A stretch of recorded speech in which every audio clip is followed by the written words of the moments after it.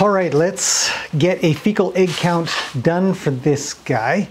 I'm going to lead you guys through the process of how to do one in case you ever want to do one yourself on your own horse or a friend or something. It's not very difficult and you don't need a lot of stuff. Surprisingly easy, actually, when I first discovered it. So the tools that I'm going to use for this is first is a McMaster's fecal egg count test kit, which you can buy online. I think they're 50 bucks or something. I can't remember. I bought this 4 or 5 years ago and never looked back. But this little kit comes with 2 of these little vials that help you measure out how much flotation solution to fecal material. You get a couple of these little baby syringes, which are here. It's adorable little things. And they are going to be used to draw out some of the solution and hopefully the eggs from the vial.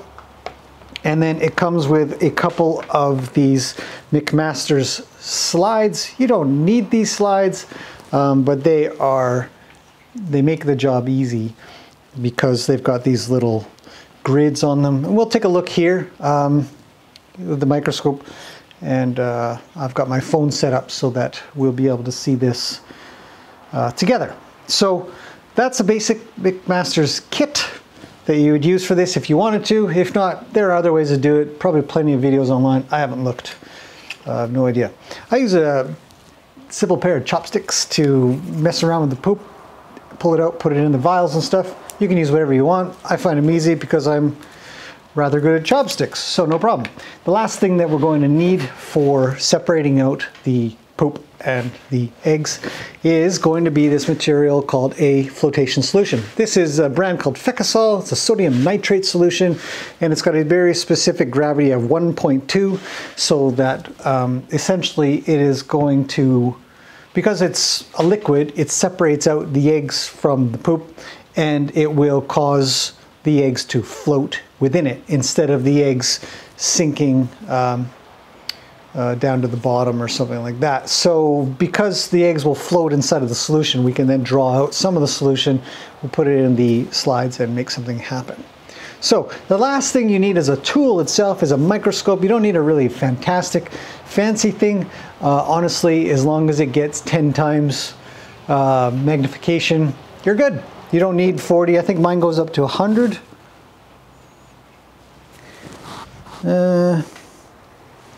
40 and then 4. Yeah, 0.10, 0.65, and the other lens is a 0.25. So 10 times is all we need. Anything more than that, you won't really know.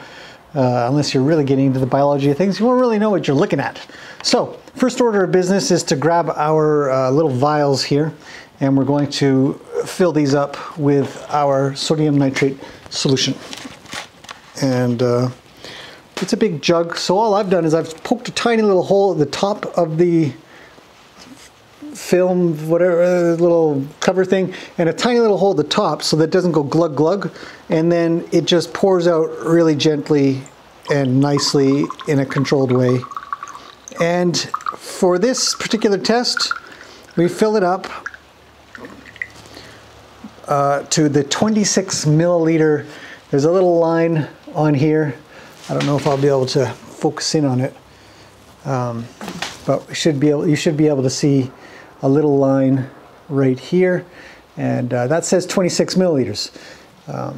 If we were going to do sheep and goat, where we do 28 milliliters, we'd add enough poop to do 28, make it go up to 28 milliliters, but we're doing horses, so we add enough poop to go up to the next line up from that, which is 30 milliliters. So I'm going to fill both of these.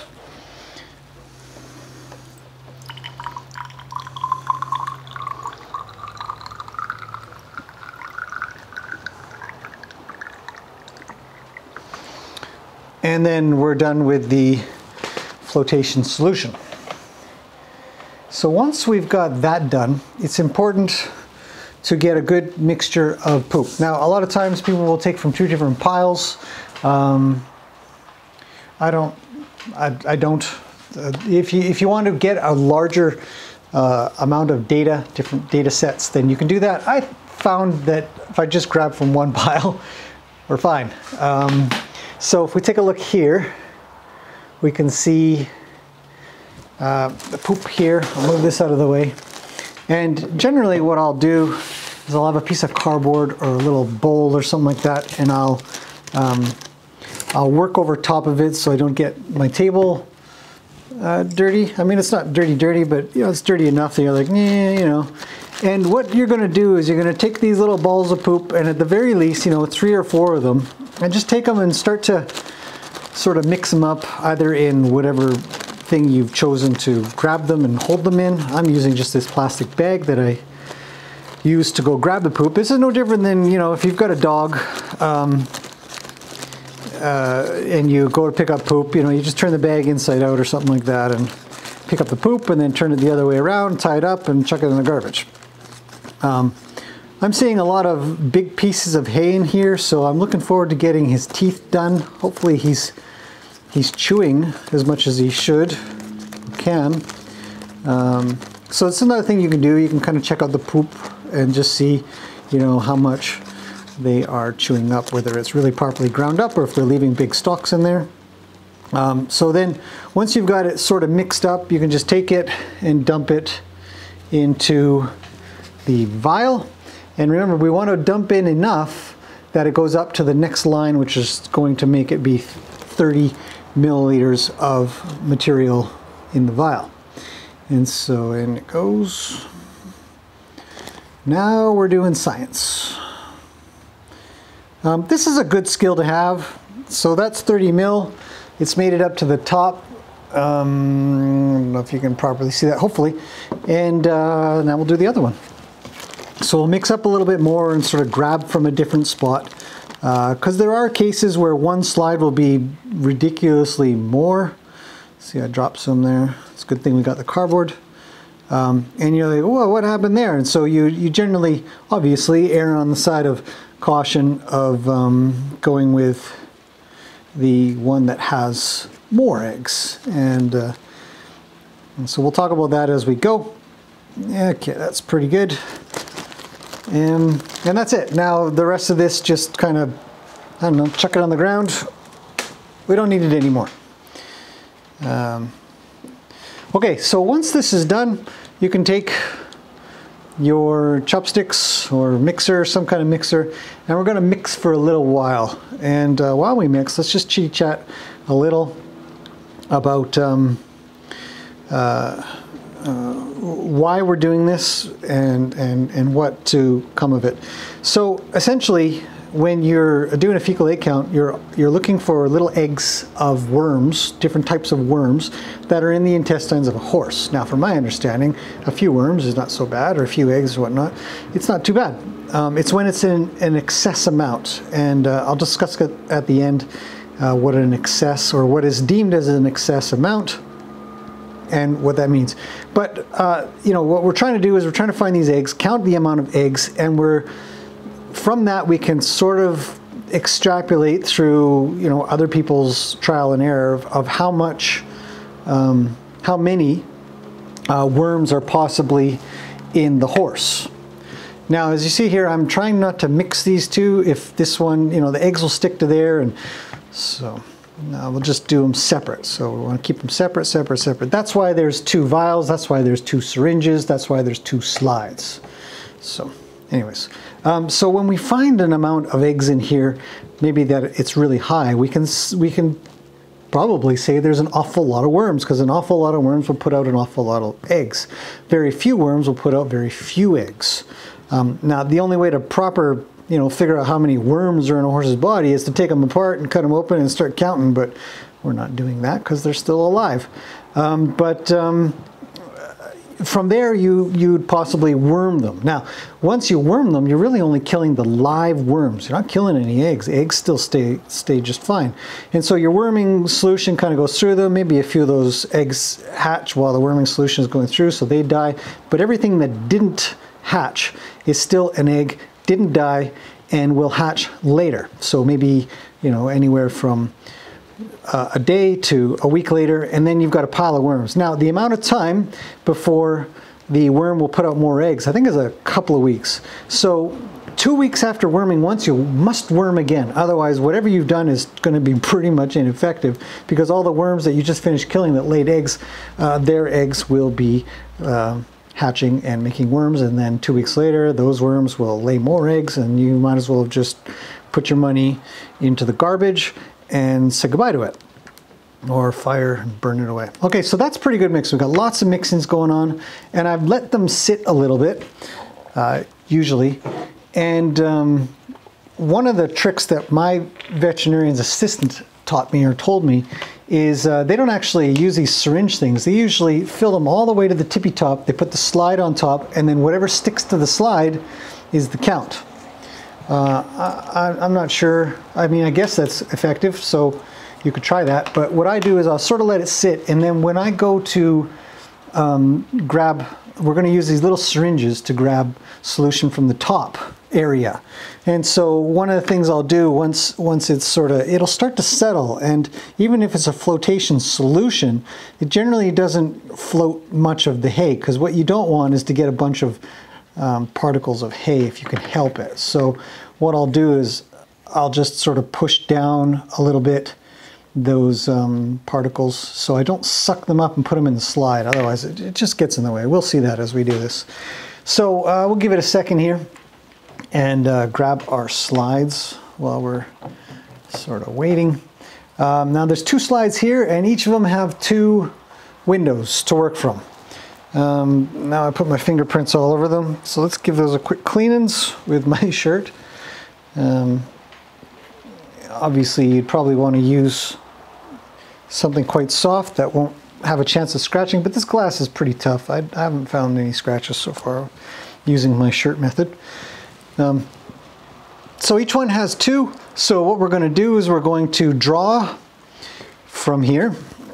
And again, we're just taking lots of data sets. See, it's already plugged up. Hang on a second. There we go. Okay, so once we get a good draw of material, we can take that and you just put it up against the edge and just sort of squirt it in like so until it's full, but not too full.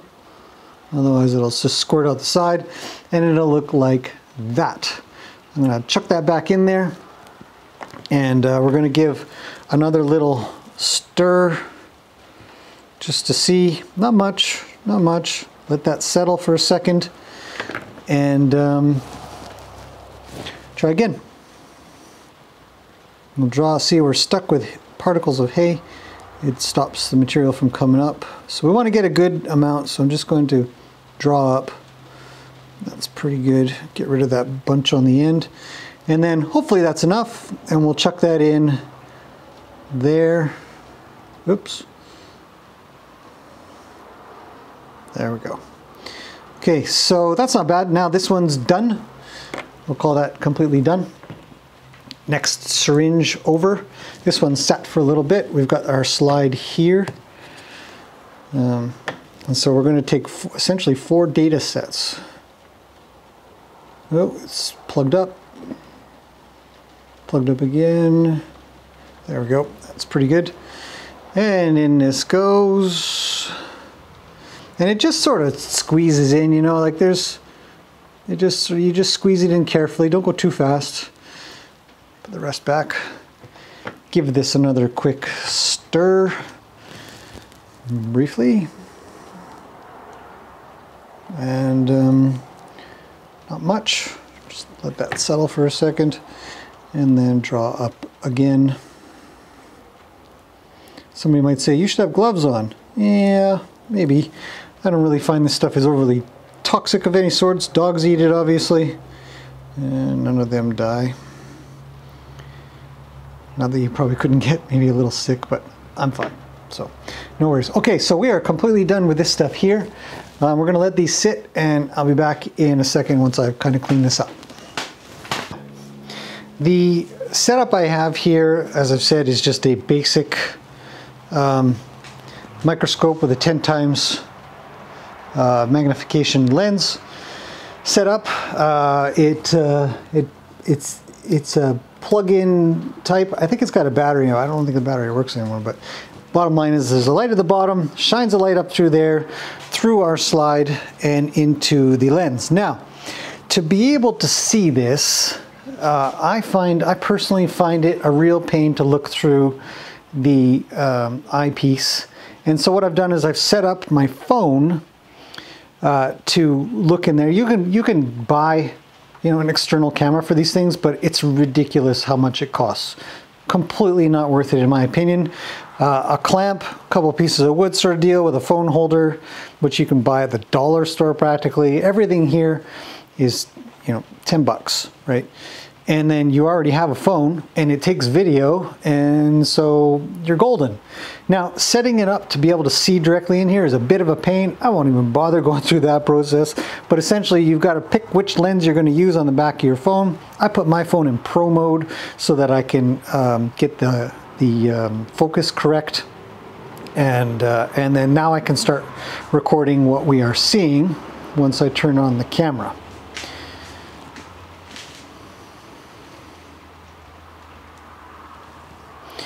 All right, now the last thing you want to kind of do is mess with things too much.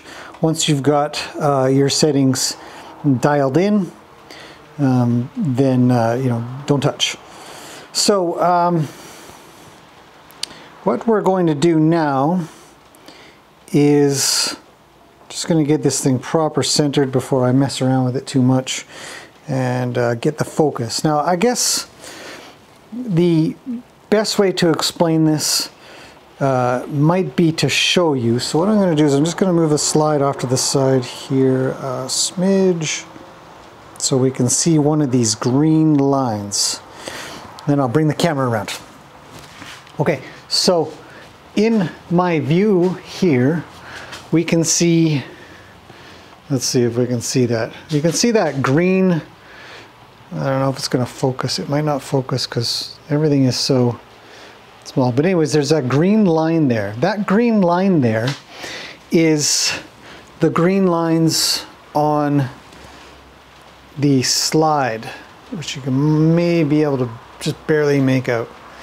Those green lines are what we want to focus on for the camera in the phone. I don't know if it's going to focus for us today. There we go. So when you can focus on those green lines, you're golden. And because that's where the eggs are going to show up. So it's okay that we've waited a little while to do this, because what will happen is all the eggs will, even within that tiny little layer that we've got of material, the eggs will sort of float to the top, and they'll be within the best focal range that we can get. The rest of the focus is done with the focus controllers, or depth, or I don't know what they're called, but the height of the lens to the slide. It moves the lens up and down, and so that also is a thing that you'll want to figure out before you set up your camera like I have. Okay, so let's set this back up, and I will start recording on my phone, and we'll talk through the process of getting this to work. All right, so my phone's gone and turned off because we're not using it. Go back to pro mode. Okay, so what we don't want to do, because it's very finicky, if you've ever used a microscope, you know that the place where your eye sits, especially for these one-piece eyes one eyepiece things, whatever they're called, it's super finicky and a pain. You got to close an eye. I don't like it at all, so I like to use my phone. So what I'm going to do is I'm going to start recording this, and we're going to find the spot where we want to start looking. Now, the reason that the lines are there is because we want to start at a corner. So let's find the corner, probably this way. Okay, so there's the corner of the lanes, or of the segregated parts of this. And what we want to do is start counting each section when we see a an egg. That's one. That is one there. Okay, let's see if we can just, if we need to adjust this, the microscope. Yep, see, that's a little clearer. And I can't even explain how much better it is to be able to use the phone compared to looking through the eyepiece. It is just a lifesaver, in my opinion. Okay, so there we've got one for sure, that one there, where the arrow is pointing at. I don't know why my arrow is out of focus, but it just is. And in fact, I think I could even zoom in for you guys a little with my phone, and we can take a real close look at that. Like so. Let's zoom in a bit more and hopefully get a real close look. Okay. Oh, oh, come on. See, I'm so zoomed in that micro movements make a difference. Okay, so that's what we've got. That is an egg. When you start to recognize those at a zoomed out level, it gets quite easy to do this. Okay, this is an ascarid egg, and very, very common. It's the most common egg that I've ever seen in any of the tests I've done. There are other eggs. I don't know if I'll see any in here, but there are other eggs like a ringworm and a couple others. Can't remember their names now. But there's plenty of material out on the internet where you can really look up every different type you're going to find, but this is the most common. Once you find these little oblong looking shapes in here, you can determine you've got an egg. Everything else in this picture right now that we can see, there's just pieces of hay off to the right, and little bits all around there as well. So let's zoom out a bit and keep looking around a little. I won't probably go through everything. I think I might just zoom in so it fills the screen for us. So we've got a 2x magnification, and we're going to go through one lane because I'm not going to do this whole thing with you guys, I don't think. So we start at the top, right? And we just start looking, start scanning, scanning, scanning.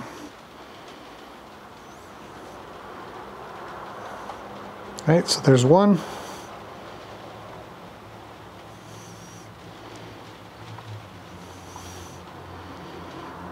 Now, one of the things that really bugs me when I get a horse in,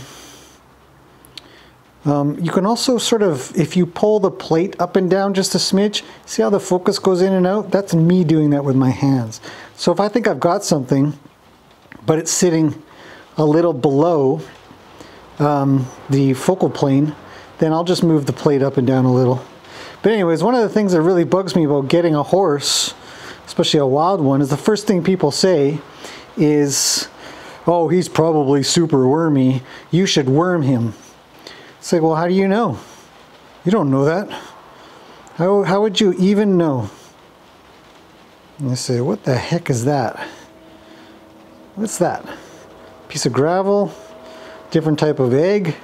When I don't know, I send it to my vet and I ask him. So don't be afraid to ask people that are more in the know. I don't know everything, but I feel like I know quite a bit. I know enough, but I don't know everything.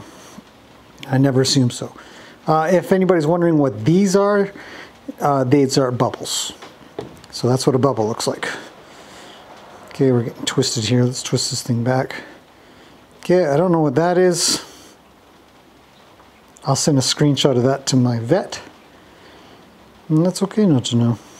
There's another egg right there. Oh, come on. Right there.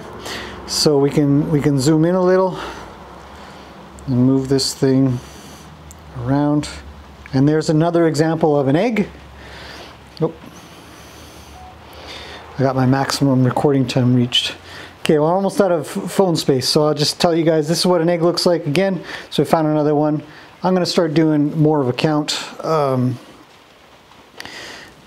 this, and we'll come back to this a little later, or when I'm done. I'll pop back in.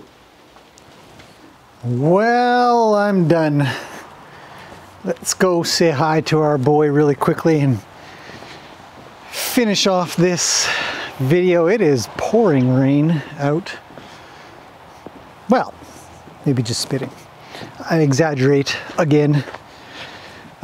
So, all done with the fecal egg count. He has mild amounts of eggs in his poop. So, as I was saying, one of the main reasons I do this, I think it's very important not to indiscriminately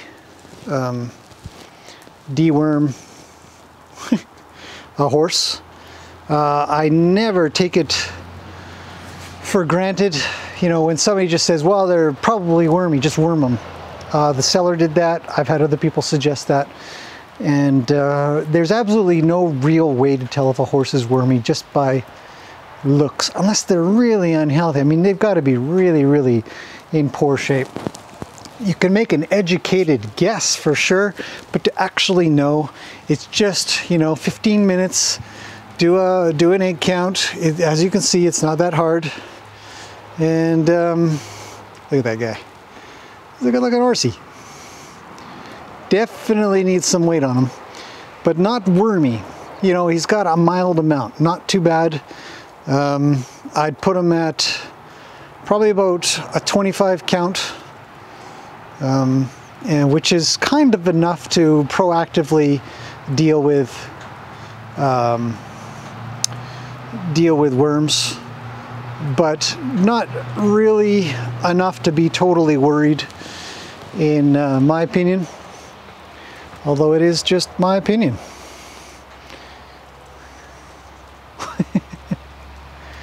What are you doing, buddy? Are we having a stare down? Just a friendly stare down? It's very friendly. So I encourage everybody, you know, this is just sort of an introduction, give you an idea of how quickly it can be done, how relatively easy it can be done, a fast way to be able to look in a microscope without having to buy some expensive camera for it.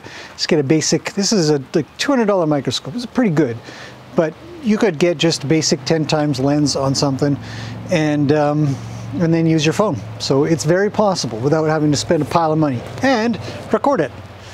So I consider him not bad. We'll probably worm him. When the vet gets here, I'll discuss it with him, and he'll probably say, go ahead. We've talked about it in the past, him and I.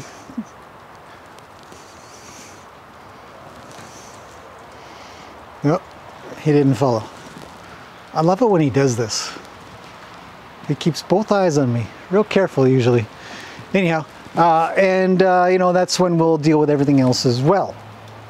The other thing about worming, sometimes it can actually get rid of little skin bugs as well.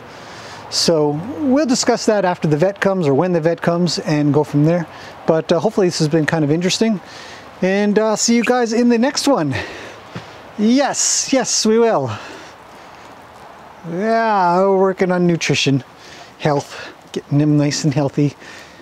He's going through an awful lot of water. Cleaned up all his poops. He's normal pooping, but as I mentioned, I've moved the water bucket up this way, and we're almost empty. I've been keeping a sharp eye on how much water he's drinking. This is his second tub, and today is day 6, and it's a 40-gallon tub. Oh, hello, friend. What can I help you with? You need a scritchy scratch or something, don't you? Yeah, I know. Oh, you see that? He made a little noise. I don't know if you guys would have heard it. He's a very friendly sort. Loves his scratches. So let's scratch him.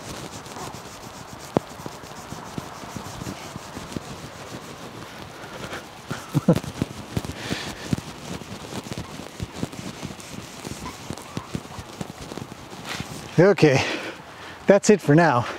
You're welcome. Okay, I'll see you guys in the next video.